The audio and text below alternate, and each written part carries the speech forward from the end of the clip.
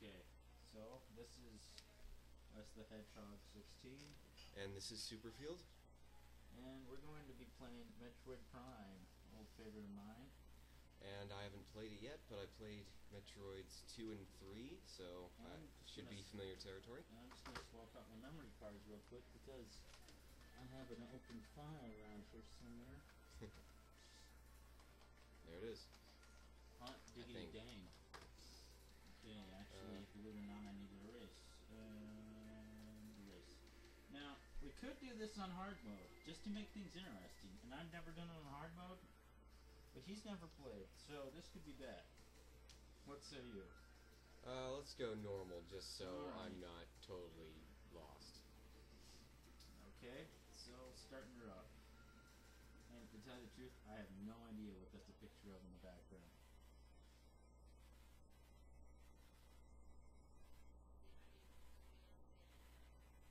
You know, Tallon IV. That's an awesome name. Like stole it from George Lucas or something. I thought it had something to do with the Chozo, with the bird talons, the bird people. Maybe. Does this look like the Milky Way to anybody? I mean, we got this band of light right there. I guess it could be any spiral galaxy, but seriously. Do I spy the like state lines of California down on that planet? I swear I did. Well, looks like Obama's stimulus plan really hit it hard. Space pirates. Their appearance never seems to be consistent throughout the games, I've noticed. Yeah. Isn't that the problem with almost every video game anime? Yeah. And here is Nintendo's leading lady with their ever-changing gunship that's been trashed more times than I like to think about. I mean, really, let's see. Hit by lightning, thrown by a giant doohickey, destroyed by space pirates. I mean, really, her auto insurance rate must be horrible. Auto insurance? You mean like You know what warp I mean. insurance? What bugs me here is look how high she jumps. Right here. It's like, She's in outer space. yeah, but she jumps right there, and she's like, boom, I just jumped 20 feet. Now I can only jump 5. There's no justice in that. So do you want to start her out? Sure. Alright. It'll tell you the in-game tutorial, but to be honest, I don't know. I would be sort of scared about playing this, but I did play Metroid Prime 2 with this thing, Oh, yeah, so I forgot. Yeah. I'm fairly familiar with this. Oh yeah, just to let you people know, this is going to be one of those runs where we do pretty much absolutely freaking no collection and no scanning, just because, well, to be honest, none of you guys want to see that. It's just boring. Yeah, we're gonna try and keep it to story, and although it will be a learning experience for me, Wesley will help me if I get stuck. Yeah. Luckily, I know this game like the back of my hand. Yeah. Alright. I'm just going to watch this one for a couple seconds because this is kind of humorous. Okay, you can see when you go. Alright. Alrighty, so, yeah, standard drill, open doors, with By the shooting shot. them. That's the most awesome door ever.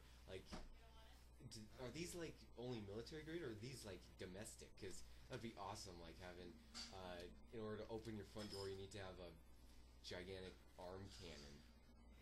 I always figured it was like, if you punched your door, it might do the same thing. Let's see here. You have to give Retro props for their graphics design, because it's like, holy cow, you really captured the Metroid feeling of this game. Yeah. Retro. Careful, you're about to walk into a fire. A lot of games, when they went from 2D to 3D, didn't do it so well. Like a lot of people criticized Sonic, for example. Yeah. But like Mario, Metroid, they all took an awesome 3D jump. Well, I'd have to say, it's the way Retro did it. It's different. Yeah, than, it's such an it's like atmospheric game. It's like, think of it like a Zelda game mixed with a James Bond game. It's like Link with a gun, which someday I'd actually like to see. yeah, it's you know, when they say the genre of the Prime games, you would think uh, first-person shooter, but it's really not. It's more of an adventure. Yeah, and puzzle. that's what they call it, a third-person adventure. It's like, No, this is a first-person adventure. oh yeah, yeah, right. Sorry. I actually know a cheat to play this game in third-person mode, which I plan to do once I get a darn action replay. If anybody could leave a comment in the section to tell me how to get an old action replay, I'd really like that. Yeah.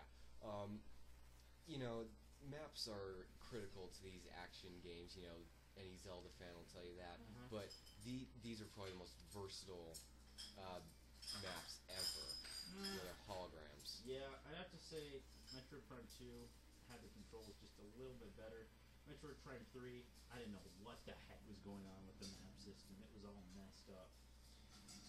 Yeah, in my opinion, it was, well, of course, bear in mind that I played Metroid Prime 3 first, and then Metroid Prime 2, and now Metroid Prime 1, which is backwards. I just found the Metroid Prime 2 maps to have too many things, like, you know, this type thing means this door and blah blah blah. You do know you can turn off the legend, right? Yeah, but it's just like, you know, there was a yellow door and a pink door and a red door and a white door. True. See, that's something that a user you guys may have heard of, Lance soon. He had a problem that I do too with Metroid Prime 2's door system. They never go to blue. Once they're a kind of door, they're always a kind of door. You always gotta waste your ammo, unless it's a missile or a power bomb, which is more like a hatch than really a door. Yeah, in Metroid Prime 3, although, you know, the heat doors and Nova doors never changed, it wasn't any problem because, you know, there wasn't an ammo system or anything. Yeah, the problem with Metroid Prime 3 is, to me, basically, here's how I see it. They took what Super Metroid had as a stacking weapon thing, and they kind of nuked it in the sense that you couldn't toggle things on and off. Now, I would love to see a toggleable system in 3D Metroid, just because. Can you imagine mixing some of the weapons with each other? Yeah. While I will concede that the ammo system in Metroid Prime 2 was pretty stupid, Metroid Prime 3, its whole stacking weapons thing, you know, you never lost anything. Yeah, but it kind of defeated the purpose. But yeah. Because when you think about it, you never did lose anything in the Prime series. I mean, except for the first when you lose all your stuff. But you know what I mean? Because you could select different weapons. That's another thing with Metroid series. Every new game, you lose everything you got. Which in Metroid Prime 2 they did all right with. You know, it's stolen at the beginning of the game. Yeah.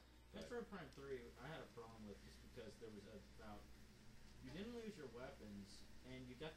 I mean, I really got what I should have really been careful what I wished for in that game, because I was like, man, I wish I could use the hyper beam anywhere, and then it's like Metroid Prime 3, use the hyper beam anywhere. Defeated the kind of excitement of it, actually. Yeah. That's not gonna get rid of the turrets. Oh my gosh. I'm gonna make a suggestion to you, real quick. Yeah. Go in the door to your left. Okay. It's a save room. It's gonna restore your health. You should know that. And now, Samus gets her paint job redone. Yeah. Either that or emptying the contents of. Never mind. Yeah. Let's leave that unsaid. Hey, it's a spacesuit.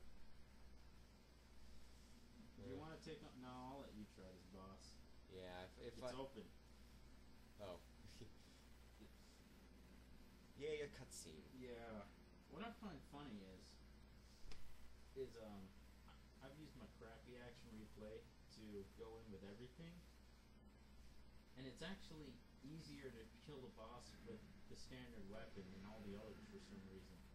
It's like the game knows that, no, you're not getting past this with your fancy smashy upgrades. Alright, not that I know how to get through it yet, but I will. I'll give you a hint. Those force fields reflect bullets. And I said that about 3 seconds late. Alright, pretty simple, pretty standard. Oh crap.